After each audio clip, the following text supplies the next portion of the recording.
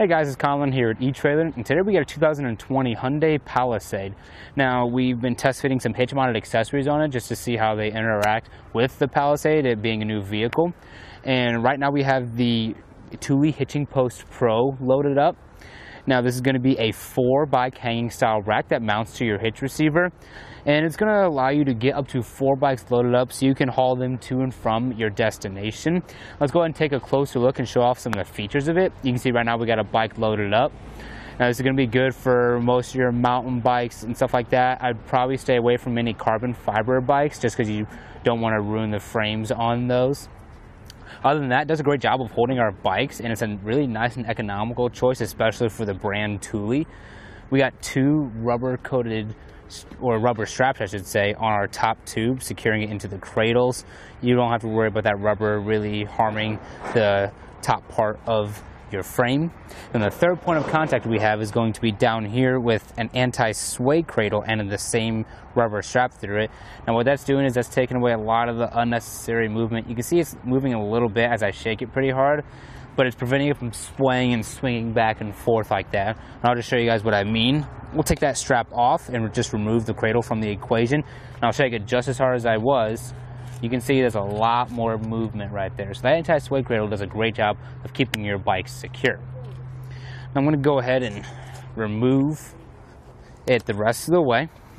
Now, here's something I do want to point out. With our bike currently, it is kind of in a gray area of if a bike adapter bar would work or not. And basically what a bike adapter bar is a bar that mounts right here to your seat post tube, comes over here to your handlebars, provides you with a level space to get your get your bike onto your hanging style rack. Now, that's in cases where you have an alternative frame bike or just a bike where the opening right here is very small. You see that a lot in children's bikes and some women's bikes. So a bike adapter bar in that case is what you would want to go ahead and invest in. Right here, we can kind of squeeze it off. It's not too much trouble. You can just kind of work it back and forth a little bit, just like that.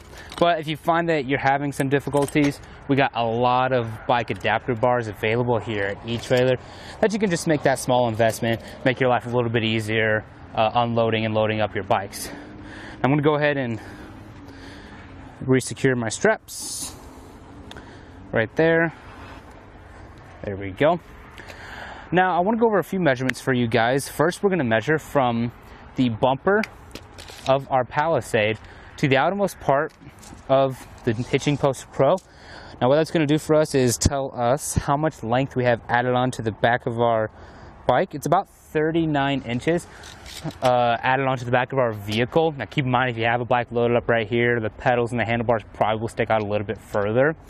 Other than that, and it's 39 inches added onto the back of your Palisade. You just want to keep that in mind for any close quarter situations.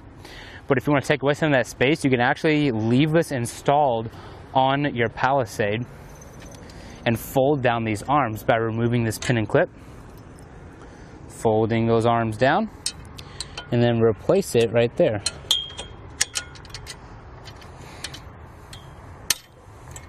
Just like that, you see we take away a lot of space. You can travel with it in this position.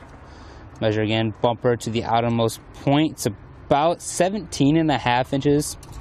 So we took away a lot of space. So parking in a tight parking spot around town, maybe even parking in your garage without having to remove your Hitching Post Pro could mean a lot, especially if you can shut your garage door and you don't have to worry about removing it. Now, in any cases where maybe you want to gain access to the trunk, you can still do so when the bike rack is empty. We have the arms folded down, so when the bike rack is empty, we can pull this pin and clip, tilt it away. You can see we got a really nice angle right there so that we can open up our trunk. There's plenty of clearance right there. We can lean in here and grab whatever we might need, whether it's a chair, cooler maybe, for a lunch. Go ahead and shut that. And then when tilting it back up, just bring it back up like so, and then reinstall this pin and clip. Might have to kind of play with it a little bit to get that pin all the way back through. There we go. Now, while we're down here, let's see how it attaches to our hitch. Now, on the Palisade, we do have a 2-inch by 2-inch hitch receiver, and we do have an anti-rattle bolt right here.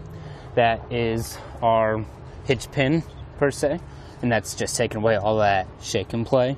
You can see as I shake the bike rack around, there's no movement in there, and the entire rear of the vehicle is moving, so you're not going to worry about any rattling or anything like that while you're traveling. And you can see right here we have a nice sleeve that's making it compatible with our 2-inch hitch. You can actually remove this and convert the shank to fit 1.25-inch hitches. So if you got multiple vehicles in your household, it'll work for multiple hitches. Here on our test course, we'll start by going through the slalom. This is going to show us the side-to-side action. This simulates turning corners or evasively maneuvering.